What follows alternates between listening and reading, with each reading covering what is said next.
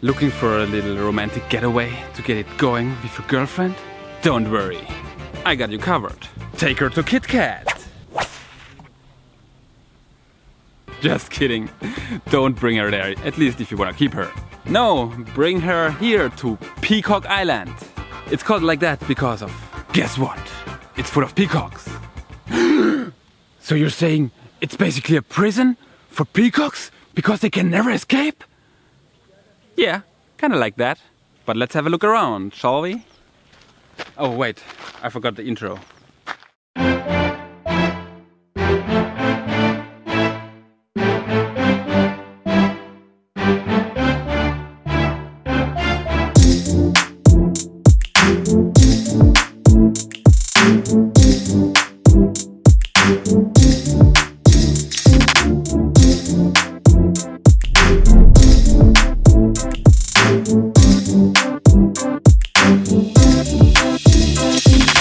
There's a peacock! Doggy, it's your turn. Catch us some dinner.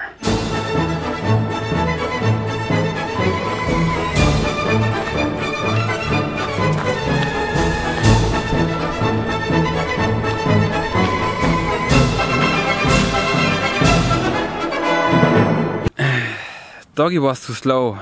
I guess I'll have to stay hungry again. That's how you care for your friends, huh? Hey, wait, what's that? Ooh, nice. That's the summer house of Prussian King Friedrich Wilhelm II. But I call him the faker. This ain't real marble, it's some cheap wood and some paint. Usually you can go inside, but right now it's under renovation until 2024. What? Who the fuck is working on that? Sloths? Anyway, the romantic beginnings of this island started in the 18th century, when Prince Friedrich Wilhelm II, also called the Fat Good-for-Nothing, visited the island together with Wilhelmine Emke, who was only 13 at the time, for some romantic adventures. I think that's enough history for today. Let's go somewhere else. There's much more to explore here.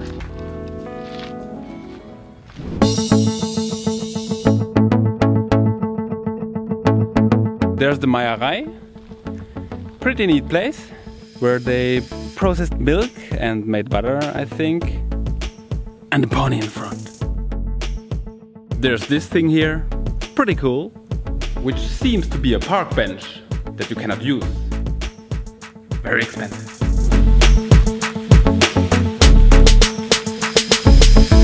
There's a beautiful fountain.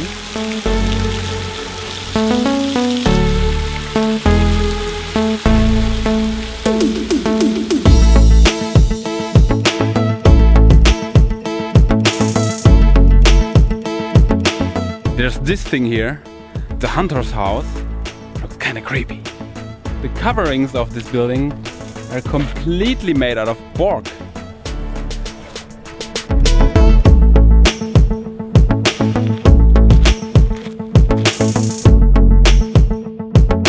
There's a beautiful rose garden.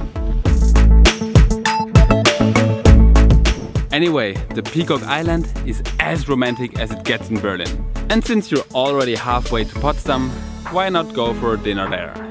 It's a beautiful city. Doggy, you're paying. You screwed up today.